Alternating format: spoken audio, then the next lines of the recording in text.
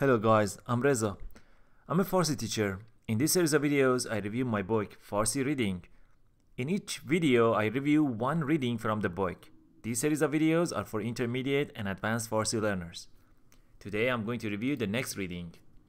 45 45 خیابان ولیعصر خیابان ولیعصر خیابان ولیعصر بلندترین خیابان شهر تهران و همچنین طولانی ترین خیابان خاورمیانه با درازای 18 کیلومتر است که از میدان راه آهن از میدانهای معروف در جنوب تهران آغاز شده و به میدان تجریش، میدانی معروف در شمال تهران در منطقه شمیرانات میرسد. خیابان ولیعصر که بسیاری آن را زیباترین خیابان تهران می‌دانند، از جاهای دیدنی در شهر تهران است.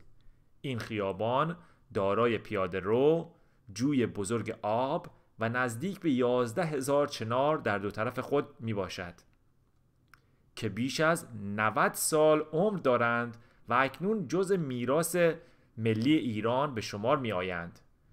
خیابان ولیعصر که مهمترین و شاخصترین خیابان تهران است، به لحاظ تاریخی و فرهنگی و هم به لحاظ سیاسی از اهمیت بسیاری برخوردار است.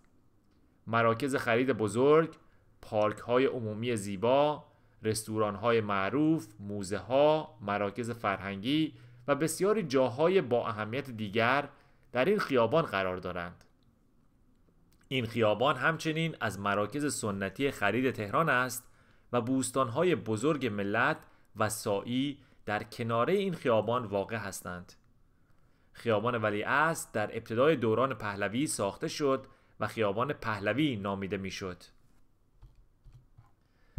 کلمات کلیدی: درازا، طول، پهنا so it's not correct پهنا، شاخص، برجسته، ممتاز، بوستان، باغ.